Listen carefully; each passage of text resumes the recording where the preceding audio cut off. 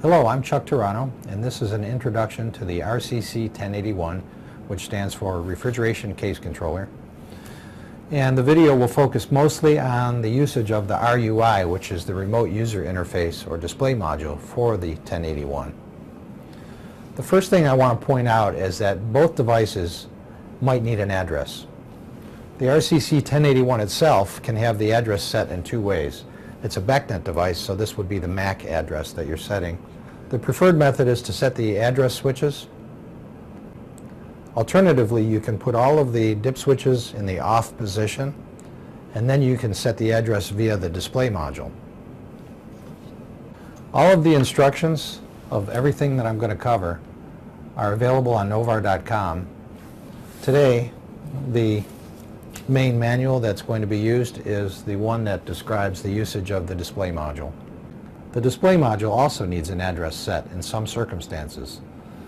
If the version of the display is 2 or greater, you'll need to set an address. If it's less than 2, you will not need to set an address.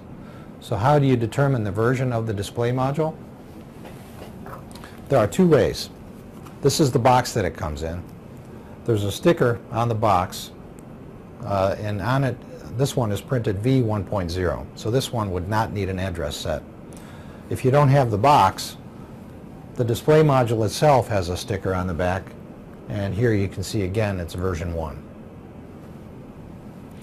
The RCC controller has 6 different control modes built in. One of those control modes, mode 4, is for a DX circuit controller where there's a EEPR valve driven with a stepper motor, and the circuit would have multiple cases. In this circumstance, the RCC can drive up to 5 different displays, one for each case on the lineup. And each display would show only the temperatures for that case. That's why the address is necessary for mode 4, is so that the RCC can uniquely identify each controller. So now we'll move to a live display, and I'll show you how to set the address.